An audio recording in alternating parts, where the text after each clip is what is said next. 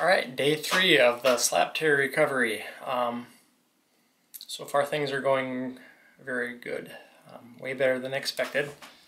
I haven't taken any pain meds since like noon yesterday, so pain has not been a problem. So I don't know if I'm just lucky or what, but it has not been a painful experience so far. So that's good.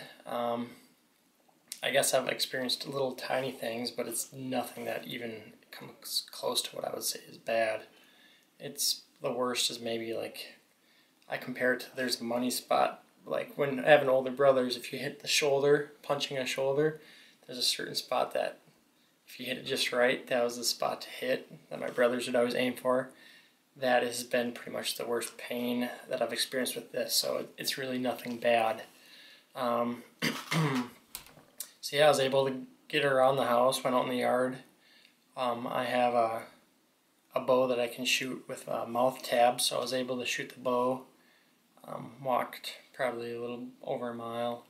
So day 3 is good, nothing to be afraid of.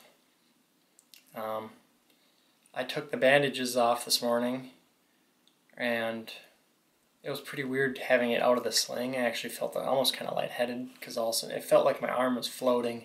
It was weird just because it's been in the same position for only a few days, but enough where when I took it out, it felt really goofy. Not painful, but I felt almost like it was floating and kind of made me a little lightheaded, but I was able to shower. I pretty much just avoided anything on that shoulder. They said you can get it wet, you don't want to soak it or anything. So I pretty much just washed everything else normal. It's pretty hard to get the armpits because they're trying to, I don't know. I'll get better at that, I guess. So yeah, I got first shower since the surgery.